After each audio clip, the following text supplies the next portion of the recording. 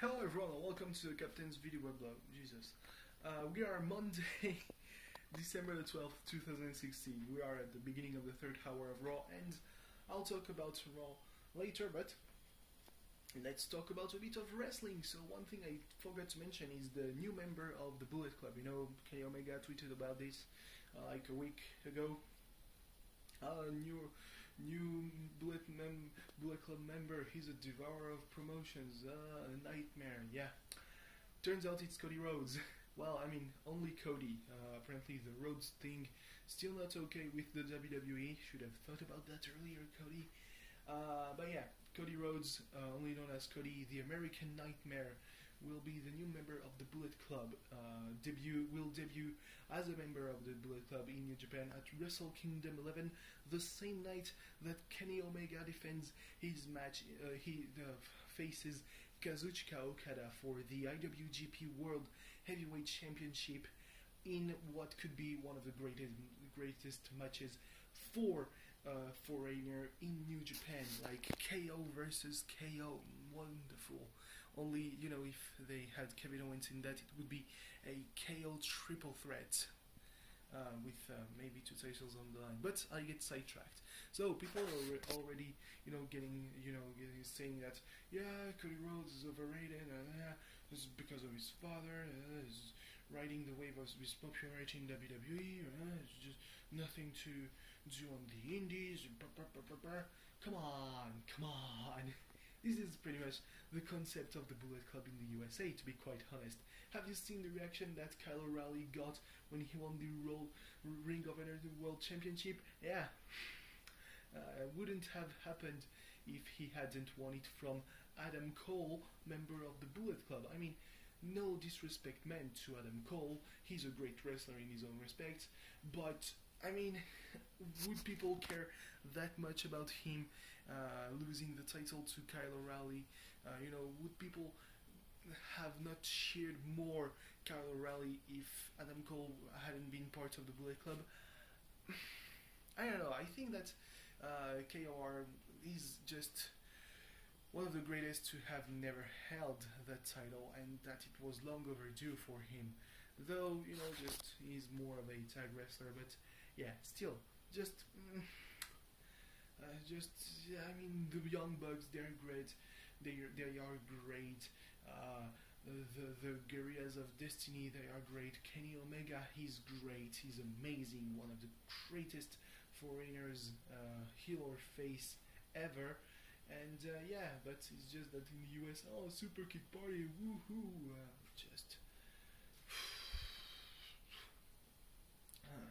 smarks, I guess, and just, this Full Sail, they're a bit annoying, but they are having good fun. And then you have the super kick parties, 51 super kicks, Jesus Christ. Like, oh boy, this is getting a bit stale, isn't it? I'm just kidding.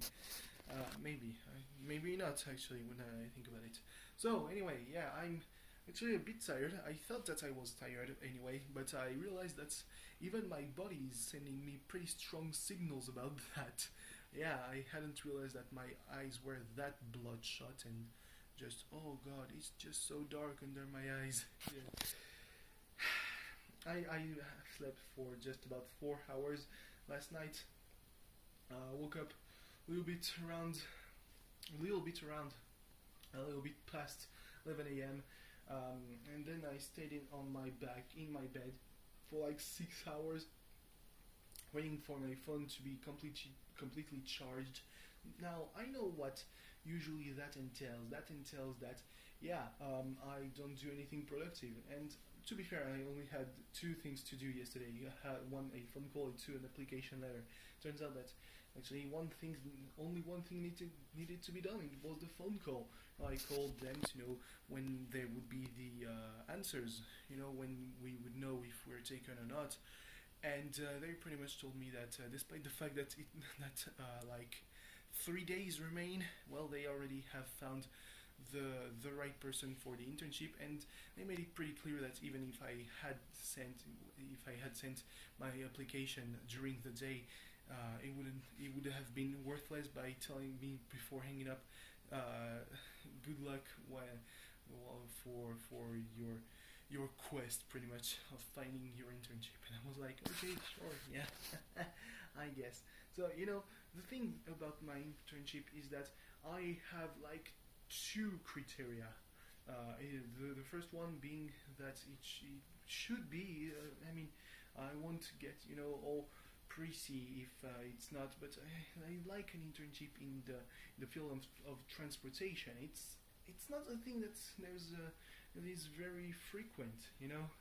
Most often it's just job offers, not internship offers, and it's just like, oh well. And the other criteria is like that it doesn't require to have the driver's license, because first off, I don't have the driver's license, and second, even if I did, it's just when there's this kind of internship, it's not about being stubborn or being just I don't like driving and all that. It's just that I don't want my internship to have any kind of chance of I don't want to have any kind of risk of failing my internship and not get my diploma because of something that is completely irrelevant to the things I studied for at this point 3 years nearly.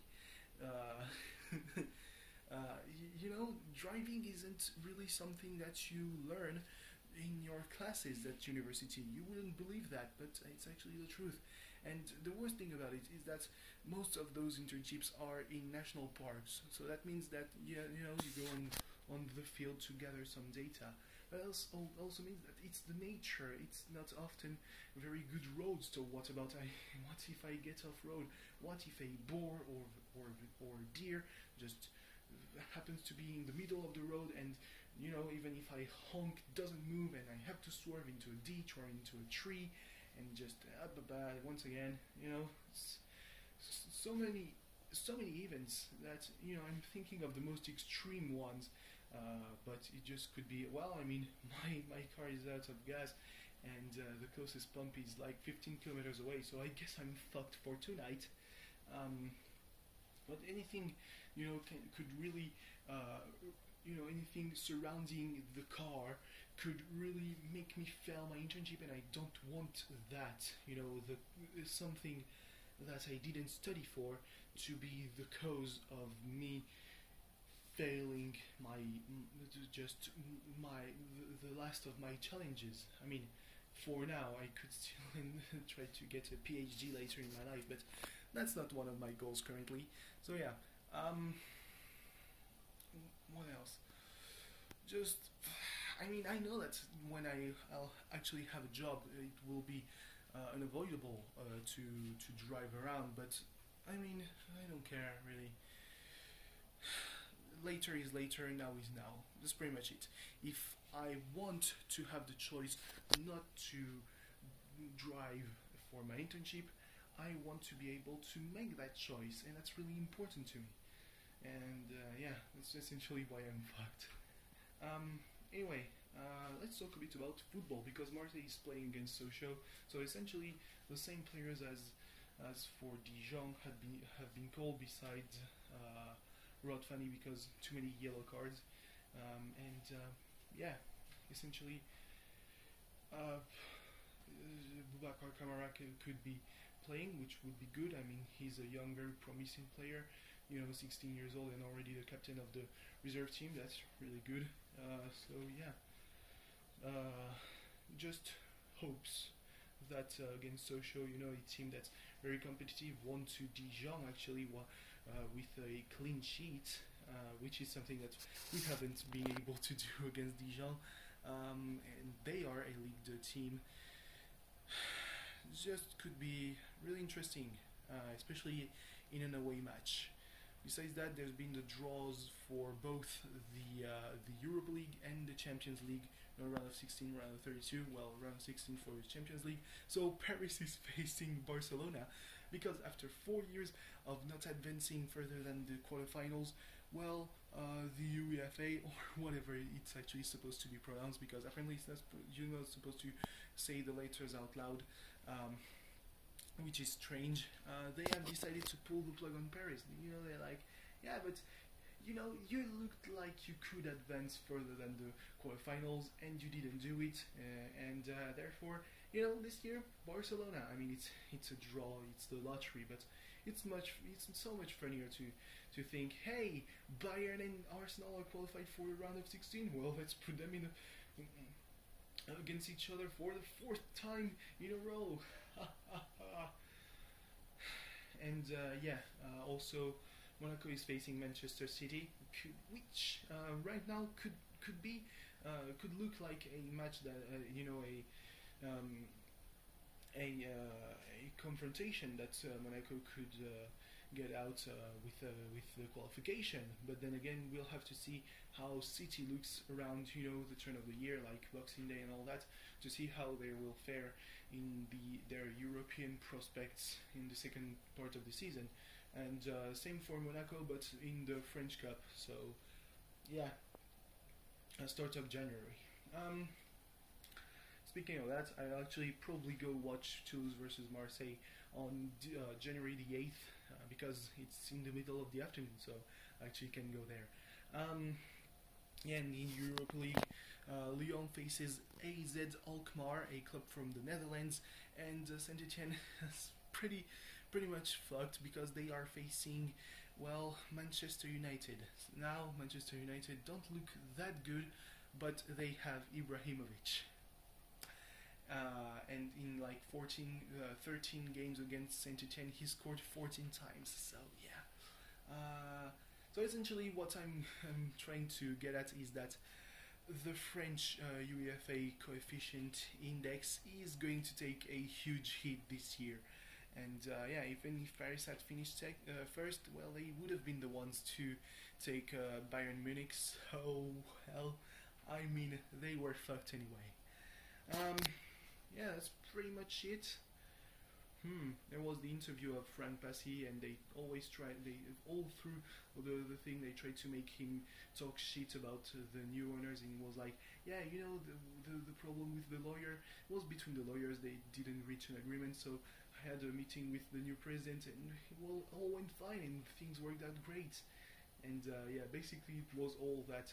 I mean, the only things that's going to start some shit is about L'Equipe and Bafé Gomis and all that, Maxime Lopez. But then again, L'Equipe, French football and all that, it's just not good. I mean, Cristiano Ronaldo, Ballon d'Or, fucking hell.